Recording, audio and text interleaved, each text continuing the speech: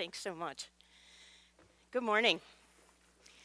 So I'm on East Coast time, so I'm at least 3 hours ahead of you. And since I get up every morning at 5 o'clock, I'm probably many, many hours ahead of you all. So I'm about ready for lunch. But I walk around when I talk, and I really want to talk about something that's really important to me personally and has driven my career from the days when I was in graduate school. And I used to sneak out of my organic chemistry lab over to the business school at Sloan because I was fascinated by how the things we're inventing were going to get used. And that has, in some way, shape, or form, always driven my career and was what caused me 3 years ago when I got this phone message, will you take a call from the Secretary of Energy? I don't know about the rest of you, but I had never gotten a call from the cabinet level person before. So I was like, yeah, sure, I guess we can talk. Not sure what that was. Maybe it's Steve. But the idea that we could create an agency modeled on DARPA for whom the idea of taking really big swings for the fences was the table stakes. At the same time, looking to figure out how are we going to get those technologies into the marketplace. And it was too good an idea to pass up. And so I gave up a perfectly good job in the private sector to come to government for a limited amount of time. If you meet folks from ARPA-E, they tend to be urgent, talk fast, and very focused because we all come in for 3 years. And so you get a very limited opportunity to try to move forward a piece of what you believe will change the world. And so we spend a lot of time at ARPA-E talking about, if it works, will it matter? At ARPA-E, you'll very rarely find people talking about, will it work?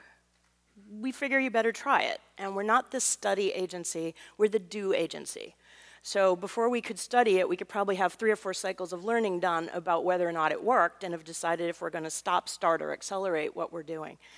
And so that's kind of what I'm going to talk about today is what's our model and what are some examples, including some here in Oregon, that have started to manifest what is a 5.5-year-old startup of an agency. Our mission formally is to catalyze and develop transformational energy technologies that will help us reduce energy imports, reduce energy emissions, and improve energy efficiency while maintaining the US technological lead in energy technologies. And so it's a really wide mission. Pretty much anything in energy could fit in that space. So what matters is how do you do it? So a lot of people will ask, and hopefully we can have a conversation in a few minutes, well, how does ARPA-E decide what to fund? And the first thing we look at is, does it have an impact on that mission? And so generally, pretty low bar, sure, it's energy, in. But then it's the idea of, is it transformational? So we're not Office of Science, we're not trying to demonstrate scientific first principles. Like the ink may still be wet on those principles, but we're willing to work with those. We're also not the applied offices, many of which you've partnered with here in the Northwest to move really great energy technologies forward. We sit at that fuzzy interface between the impossible and the plausible, and hopefully the inevitable. And trying to figure out how do you take things and pitch an idea that has been parsed differently than in the past so that we don't hit our heads up against the same constraints. So if we take one that I'm not going to talk about an example, but the idea that for getting energy from plants, we fight millions of years of genetically modifying those plants themselves to be more plant-like in order to get them to be more fuel-like. So why can't we just genetically modify them to be more fuel-like in the first place? Like, why fight all that? And so we took the idea of, could you port the traits of algae into tobacco plants? So that tobacco, which already has a supply chain, already probably could use a new market, into an energy crop. And if you do the financials of that, sure enough, at certain concentrations and extractables, you could get tobacco to be a very valid energy crop. Or could you port the traits over to lollipop pine, which is very operative in the Southwest, ubiquitous in the Southeast, so that you could take what are the 7% terpene components and take them up to above 20. So you could have tappable pine forests. So you won't have the cellulosic issue anymore. Maybe you'll have a forest fire issue, but I don't know, right? Like up front, is that a good or bad idea? I don't know, but we should at least know, is it possible? And then figure out how do we deal with those constraints. Because the minute you shift the problem, you bring new ideas to the table. And our goal always is to bring new ideas to the problem, because the problems in energy are not new, right? I mean, so far I haven't heard of anybody, at least not credibly, proposing totally new fields of energy, right? We're trying to parse problems in new and different ways so that we get new and better answers. And I think that's what I was seeing as I walked through the hallway this morning. So what do we do once we figure out what we're going to work on? We spend a lot of time focusing on this, though. I think it's anybody who sits in a tech transfer office at their university or has spoken to them, or at the national labs or in companies.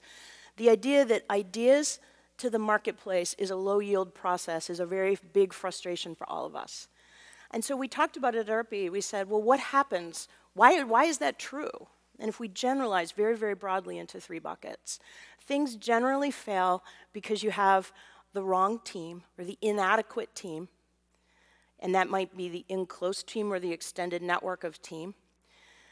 You have an insufficient definition of value, and much as we all would love to define the value of our product, just like the intelligence of our children by ourselves, the world defines those things, right? The world gets to decide the value. But how do we understand it? How do we influence it?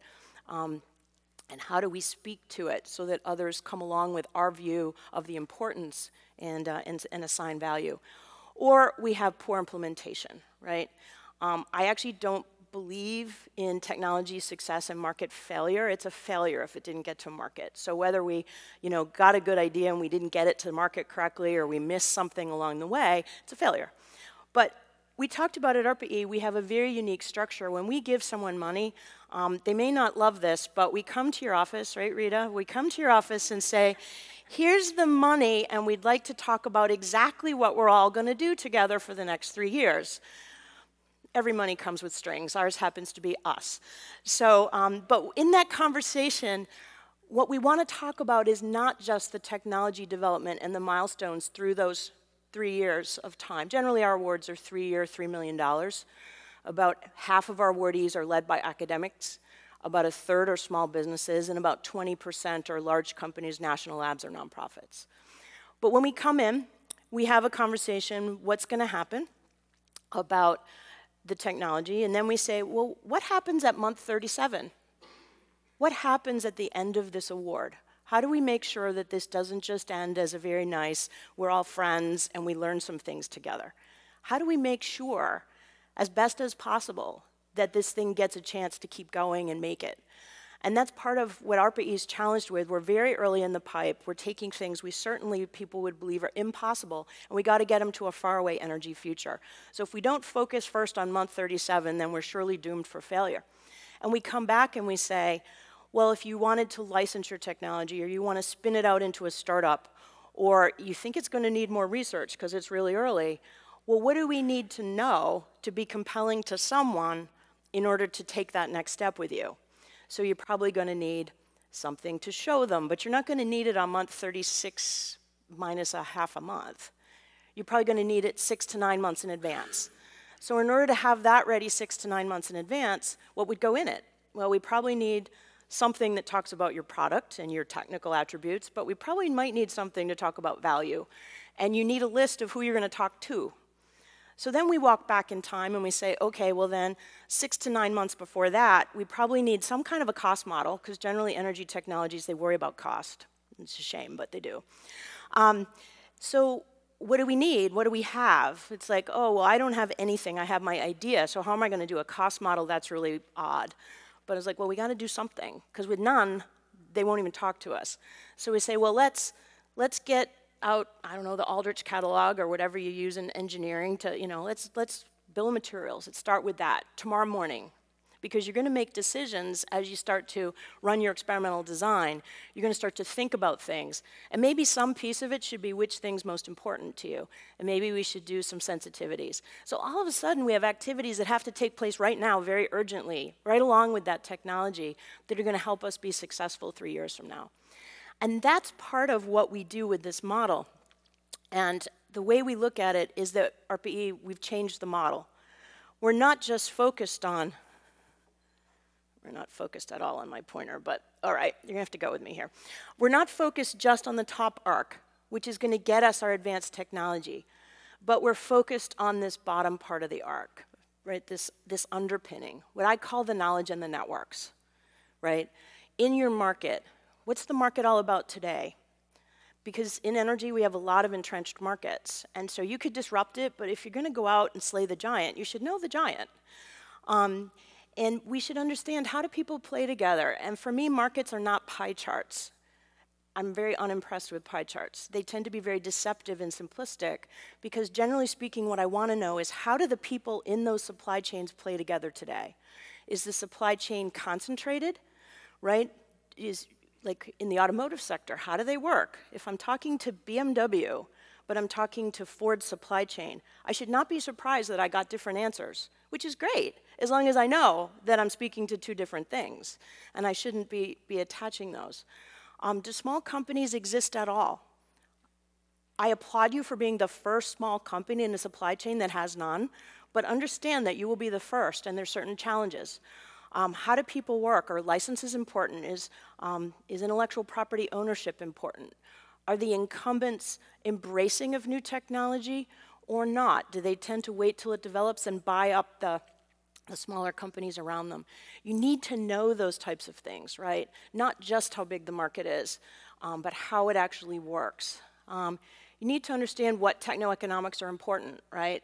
When I was at Kleiner, I saw thousands of pitches where somebody had the world's greatest anode. I hate to pick on anode guys, but it was super, except the requiring rest of system, balance of system, would be prohibitive.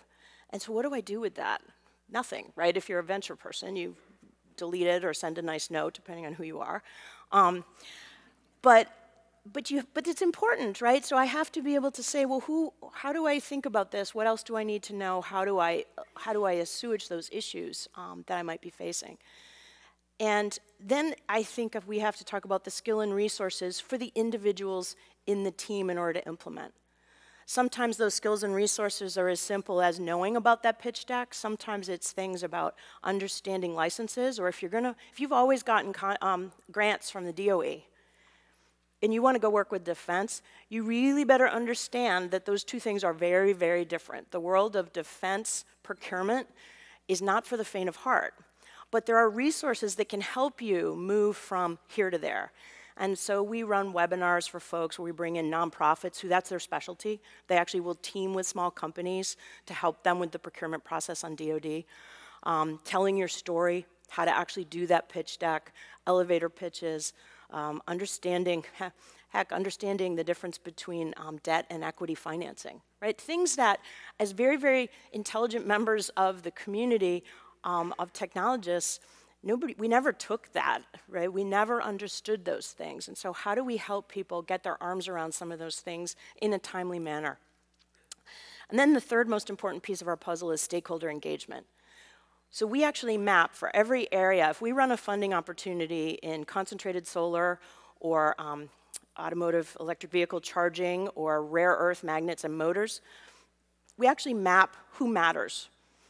Or my plant example, is it regulated? Generally in energy, yes. But who regulates? When would they need to be involved? What would they need to know? And do we have knowledge of them? Do we have relationships about their needs? Who is the customer? Who's the buyer of our technology? Who defines the value? Often those are not the same people. Again, important to know who makes the decision about what's going to get procured. And then we look at that, and as an agency, as well as with our awardees, we figure out, well, what types of relationships are important? Is there something as an agency we can do? Like in the case of our natural gas program for passenger vehicles, we recognize that if people helped us build charging stations for at-home charging of natural gas vehicles, that the specifications were not going to, current ones, were not going to allow those things to exist. So we actually brought together a consortium of the awardees with an association to look at changing those specifications. Now up front, I don't even know if any of them are going to succeed. But to let them succeed and then have them fail because I didn't address that need up front would be, in my mind, negligent, right? I wouldn't do it if I was in business, so why should I do it just as a funder? So we try to identify what should happen at the project level and what should happen at the program level, and how and why do we move these people forward. And that's why I adore what you're doing here, because then you have to get people together. And so the conversations and the seeing what is possible, right? In innovation, the path between you and the market is not straight, unfortunately again. But often, by talking to enough people, you might identify people who see a first market for you, or your inverter technology may solve a problem they're having, and you move forward in this discontinuous manner, but you're moving forward. And so being able to talk about what you're doing and to a large group of people is a lot of what we spend our time worrying about. We host a very large summit, 2,500 people in DC every year. The sole goal of that, every one of our awardees has booths, is to actually get those conversations going, and we push the envelope with making people aware of what's going on out there. We fund technologies that compete against each other. So if we pick a space we'll fund 10 or 12 different technology approaches. Because I actually don't care which one wins, right? I want the best ones to move forward, and we need to know what's happening in this innovation space. We'll try to make it as open as possible, and then look at how do we pull those things forward. And we've been surprised. We've been surprised about what's succeeded, and we've been surprised about what's failed. Both ways, right? The things we really were, I would have been wrong many times. My program directors will remind me. I'll be like, really, we're gonna fund this? And I'll show you one in a minute that I was not excited about up front, but it's pretty damn cool. So this is what we do. This is what we do every day, and if we're successful, and for ARPA-E, success is handoffs to the next step. Ultimately, all that matters is if products are in the marketplace making a difference in the world. But in the short term, we have to be able to say, are things moving to the next step? Are they spinning out startup companies? We've had 24. Are things partnering with other government agencies, part of DOE, part of DOD? We have probably almost a couple dozen of those now. Do we have internal development by larger companies or startups that existed before they came to us? We're getting more and more of those every day. I hear about more. Those are a little fuzzier. Large companies don't want to often talk about stuff that they're keeping internal and bringing forward. And then we do follow on funding as well, which is only a piece. Venture has declined in the space, but we're fortunate. 21 projects we invested $95 million in have garnered well over $625 million in follow-on funding.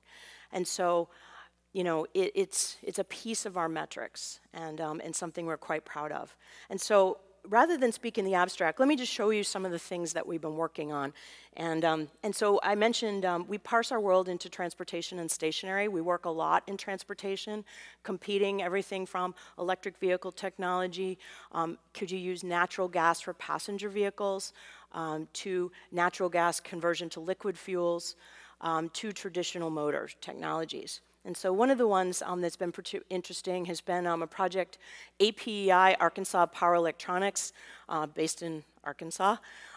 If it's not obvious, this is the actual battery pack in the back of a Toyota hybrid and a plug-in hybrid with those 3 battery packs there. The piece up above it would not be there in a commercial vehicle, but it was the only place they could get it to go. That is actually the charger for the electric vehicle. In the traditional Prius today, the pack's probably about that big. And this was a silicon carbide technology development by Arkansas Power Electronics that they went after much faster frequency changes, much lower cooling needs, and much higher power. And so they were able to shrink the design for all those reasons. They had less need for cooling fins. They were able to charge faster and with more power to a factor of 10. And so this was a partnership that came together from the very beginning of the project, but does show you what's possible. So, you know, the ability to shrink some of these things and what's a very, very important sector of the developing electric vehicle sector of the economy. Another area we have gone after is nat gas for passenger vehicles. And it's not that natural gas for passenger vehicles is unknown, right? In many parts of the world, there's a lot of natural gas used even in passenger vehicles. But all those vehicles have no trunk. We didn't think that would probably go over well with the US consumer.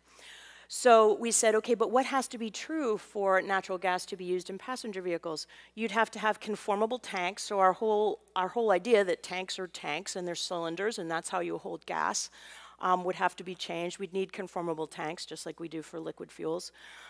we'd probably need some adsorbents to get the pressure up high enough, and we'd need a charging system.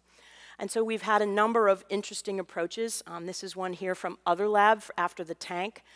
So this is their intestinal design, going after the idea that you could pressurize each of these individual tubes, and in doing so in a compressed space that would be conformable based on the configuration of those tubes, you'd be able to conform this tank. And sure enough, you can. They have met the targets for the burst pressure and pressure holding that we wanted to see. And so flipping to the other approach here about, well, how do you get the gas on board? I mentioned that you could have a charging station, at your home. And we certainly have folks like GE who've gone out and talked about how they're going to go develop that idea. But I thought that since I was here in Oregon, I would introduce the Onboard Dynamics startup, which this is actually part of the team. Rita, who's here this morning, sent me this photo, and I realized yesterday as I was leaving, I was like, but Rita's not in the photo. I guess when you get to send the photo, you decide who gets to be in it. But this is actually an onboard compression system where they could tell you much, much more than I would, and they'll get it right. But they're actually using the engine itself to compress the gas. So you would not need that at-home compression system, right? So this whole idea of how do we change the paradigm about what happens and how it happens really opens up, again, new challenges, new constraints, and new opportunities. So we're very excited about this project. Our team from ARPA-E is actually going down to meet with the team tomorrow. This project started at Oregon State with Chris's team 2 years ago? 2 years ago, and is now moved to a startup. And so again, one of those types of ideas of how do we move this forward? And you can ask them about what it's like to work with us. But it's been really, really fun project. We're very, very proud of this. If we think about storage in other ways, Primus Power, this is going to grid level storage. Primus Power is based in California. One of our projects funded back 3 or 4 years ago. They're now an alumni. They just sent out a note. They're going to unveil their pods next week, I believe it is. This is actually a metal flow battery system. They've partnered with Raytheon at Miramar Marine Base to demonstrate a fully operable grid, solar panels on 2 buildings, to give them 72 hours of power. They recognized at the base when there was the power outage in Southern California that despite all the solar panels, they didn't have any power. And so from a not just resiliency for 72 hours without the power grid being up, but also from load balancing typical types of grid level storage. So we're excited about their movement forward, a very good startup that's been really making some good progress. I think they're doing some demonstration as well up in the San Juan Islands this fall. But not all of our stuff, like if you look at this, it all looks like, well, it might be kind of close to being commercial. On the other side of flow batteries, we have a project that just published in Science about an all-organic flow battery. So most batteries, metal technology. This is actually Mike Aziz's group at Harvard that took basically the quinones out of rhubarb and demonstrated that those actually have the properties to allow you to do flow battery. So talk about changing the paradigm that the metals are not necessarily needed. At about 6 weeks, 8 weeks after they published, USC also published similar results in a similar quinone-based battery. And so I love it. It's like breaking the 4-minute mile. It's like, well, everybody can do this now. So it'll be obvious soon that quinones are the next big battery. But that's the piece is, right, well, now there's challenges. We actually don't have the other electrode fully developed here, but there's movement forward, and that's the type of thing. It could be the tip of the iceberg kind of development. Who knows where it'll go, and that's the exciting piece that we get involved in every day. Off to carbon capture, right? We've done things there. Typical carbon capture usually uses a means to capture the CO2 from a flue gas stream. ATK, if you've ever heard of them, is a defense contractor. They do a lot of things in aerospace, jet engine technology. And one of the things when you're developing thrust and jet engines, you used oscillating nozzle technology. You converge and diverge the stream to get thrust. You worry a lot when you do that you don't actually solidify the components of your air because it'll blow your engine apart. So they know a lot about not doing that. So when we parse the challenge of new ways to think about carbon capture that would be low capex, low chemicals, they were like, well, we can do this. And so they took their technology and demonstrated with the similar converging, diverging nozzle design, that's actually CO2 from a flue gas stream being solidified out, and then you'd collect it in a cyclone separator. And so they actually just got a grant from NETL, the National Energy Technology Lab, through fossil energy to take this to the next scale. And so really cool, right, that you'd have a technology, no chemicals, very few moving parts. And so if the scaling factors work, could really game change the whole idea of carbon capture. PARC, known for its fiber optic technology. One of the challenges with electric vehicles is that the batteries themselves are expensive. That's what everybody, right? That's what Elon Musk has been talking about. His factory is going to solve that problem and everything. But part of the reason that they're expensive is because they're 25 to 30% bigger than we need them to be, because we don't understand much about the health of a battery. And what we measure today, the temperature, the state of charge, doesn't tell us much about the chemistry that's going on inside. And so we asked a question about battery control systems. Could we do better? And PARC's answer to our challenge was, could you, with fiber optics, actually get inside the battery and measure the chemical changes going on in the battery? Could you measure the temperature, the strain, and be able to measure much more efficiently and completely what's going on in batteries? And so their initial results, very, very interesting, and allows you some other benefits as well. You would be able to have sensors on your batteries and across your packs that wouldn't need to be separated. You're inherently isolated from your high-low on your charging. So there's a lot of really cool technology going on, but PARC was not thinking of themselves as a battery control company until we parsed this problem to them. It's very, very interesting. And my last one is the one that I didn't believe at first. This is a Berkeley lab project. This is on the left-hand side a backpack that I've had on. It weighs about 18 pounds today. It's loaded up with all types of sensors and location equipment. It allows you to generate images by walking around, and those ones on the right are images generated by this technology of both the actual inside of the building as well as its thermal envelope. One of the big challenges in energy efficiency and its analysis is it's very, very hard. You hire a bunch of engineers and they come in and they measure a lot of things. Most building infrastructure, there aren't blueprints for much of our infrastructure. So how do you decide what should be installed, where it should be installed, where your biggest impact, what should the expectations be? It's not trivial and it's not cheap. And so the whole idea that you could actually put something on and walk around building stock and get very, very accurate thermal and building images was very, very compelling to us. But I have to admit, the idea we were funding a backpack was I was like, really? Is this going to do anything? And literally in like 6 months, the program director comes in my office with his computer. He's like, you have to see this. And he's smiling. So, of course, I knew I was so wrong. But it's been moving forward. We had it at our summit this year showing, actually not quite, these images are brand new, really great images. They took it over to our summit on the Hill. We actually spend time with Congress trying to help them understand what we do. They had their own guard. Congress was not comfortable. I don't understand why, that something that looked like this was walking around in the halls of Congress and might image things. So paranoid all around. But it's really been good fun to be able to have teams like this and to be proved wrong all the time and to walk that journey between the impossible to the plausible, to the inevitable. And it's because of teams, it's because of people willing to take really big chances.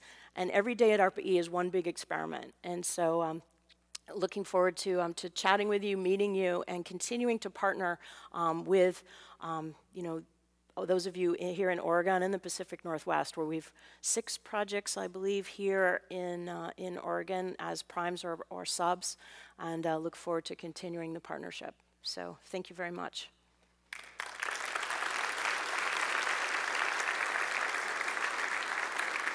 Do we have time for questions? Do we have any time for questions? I have to look. I'm not sure what I'm doing. We have time for questions. Okay. Anybody have any questions?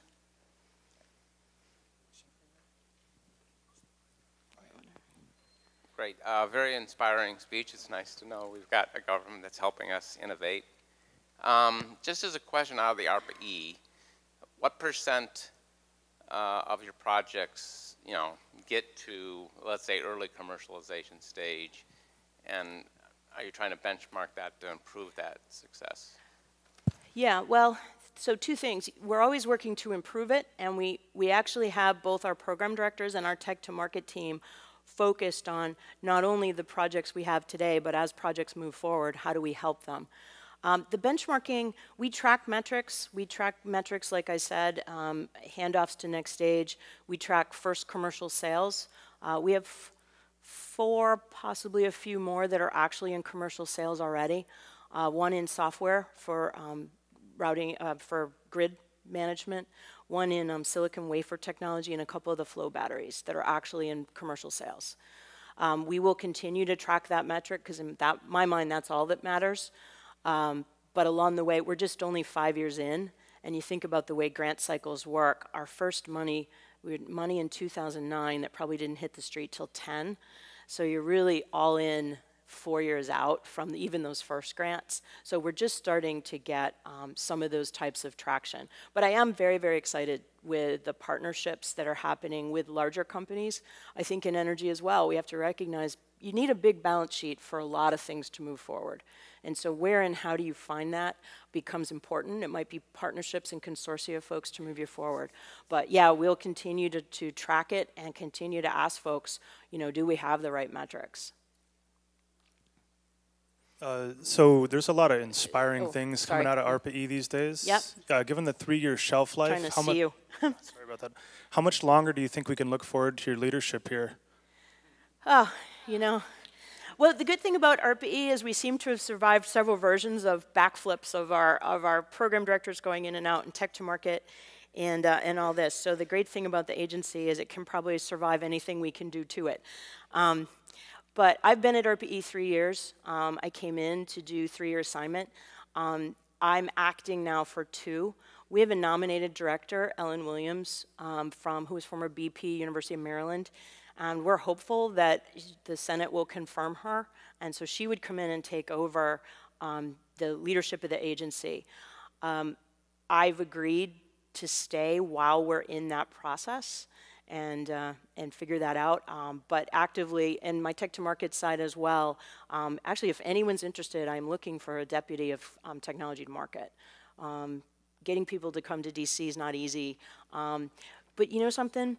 ARPA-E, and this is you know my personal experience. ARPA-E is an amazing place, right? 3 years reduces bureaucratic drag. I'm not interested in something that's going to happen 10 years from now. I'm really interested in the here and now and what can we do to make it work.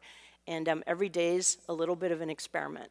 We try things very consciously and we stop doing them if they don't work.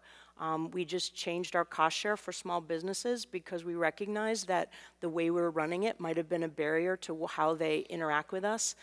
We'll look at that. We'll get feedback from the world about whether that's working or not. So, sometime reasonably soon, I will move on to something else. But I'm really confident that as we bring in new leadership and our new folks, we're going to continue to evolve because everything needs to be challenged, right? We had a conversation 6 months ago as ARPA-E, and my first question to the team was, what would it take for us to not exist? Like, what would the world have to look like so that you didn't need an ARPA-E? And some of the conversation was very much around how do we help create that? But we were also there saying, well, why do we do certain things that we've forgotten why we do them? Like we did them for a reason. It would be like trying to say I'm going to go ride the Tour de France, but I still have my training wheels on. It's like, oh, those can go now, right? So you continually have to challenge and evolve. And because we always have new eyes to the problem, we're going to continue to evolve and challenge what we do, which is really great as well. So urge you, if you get the idea that you would love to be a program director, a tech to market advisor, or in the leadership of ARPA-E, to come do it. It's awesome. Our office is 1 floor. It's glass and whiteboard paint, ceiling to floor. So some combination of a startup or a kindergarten, depending on on any day in the office. But it's really, really fun. And so visit us or join us, and we look forward to continuing to evolve. So thanks for the question. We had some over here. We got some down here. Cheryl, Byron McCann, thank you for your comments. You work in a wonderful candy store of technology, so thank you for all your effort. My question is, do you concern yourself at all with benchmarking what we're doing versus the rest of the world in terms of innovation and acceleration? Or is it that the portfolio is so rich here in the U.S. that that's 100% of your focus? And the question is really kind of motivated by, from a global perspective, is there a way to reduce redundancy of effort to really crack through some of these problems? No, it's a good question. Reducing redundancy and also accelerating efforts, right? Being a new small agency, we've limited how much we do beyond getting ourselves up, running, and heading forward. But we have spent a number of time chatting with other agencies. We get a lot of inbounds. People want to run ARPAs around the world.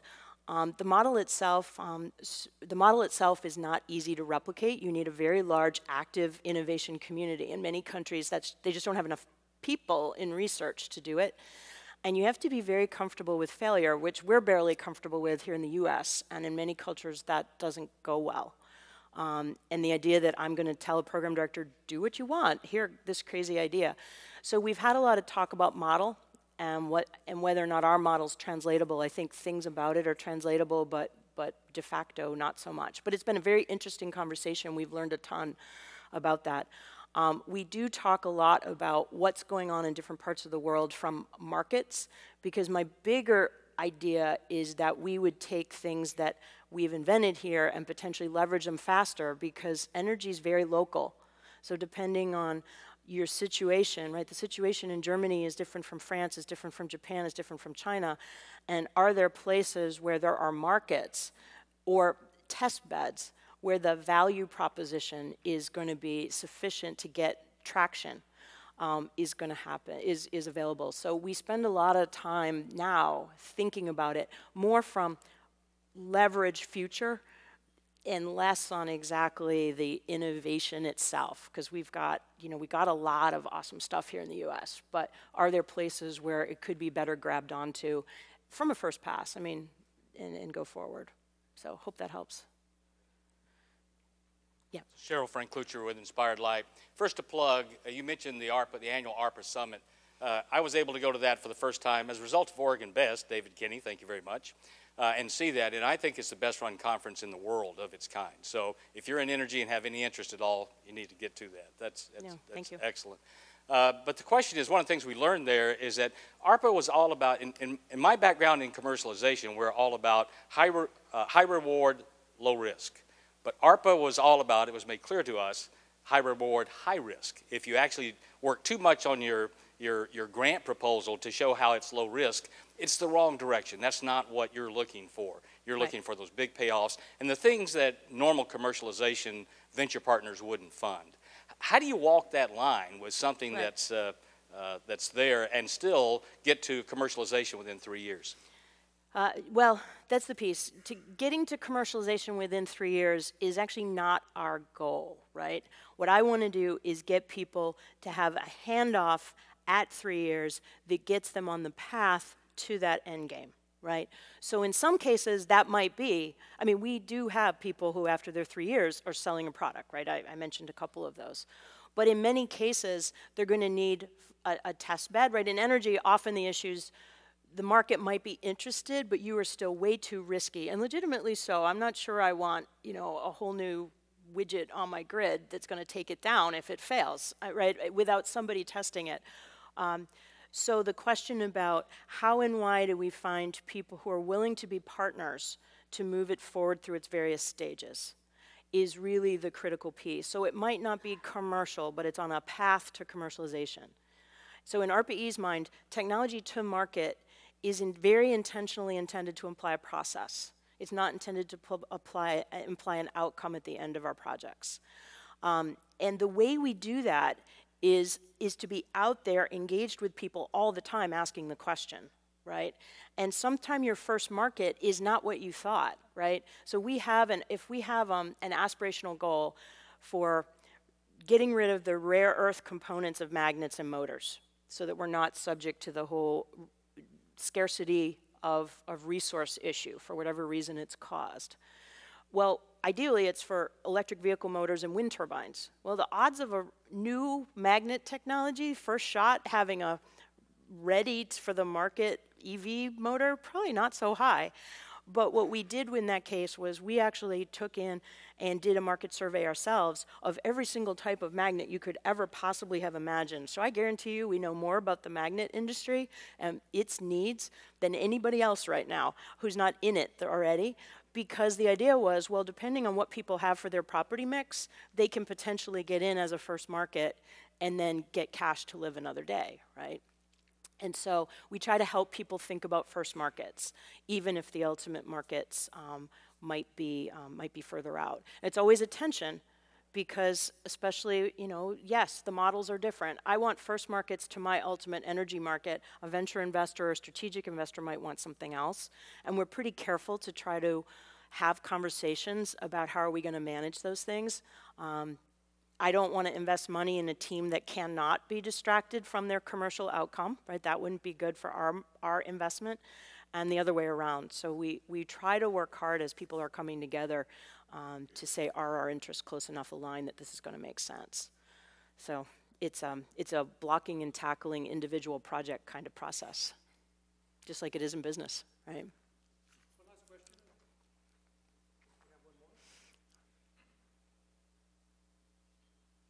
All right, then. Thank you very much.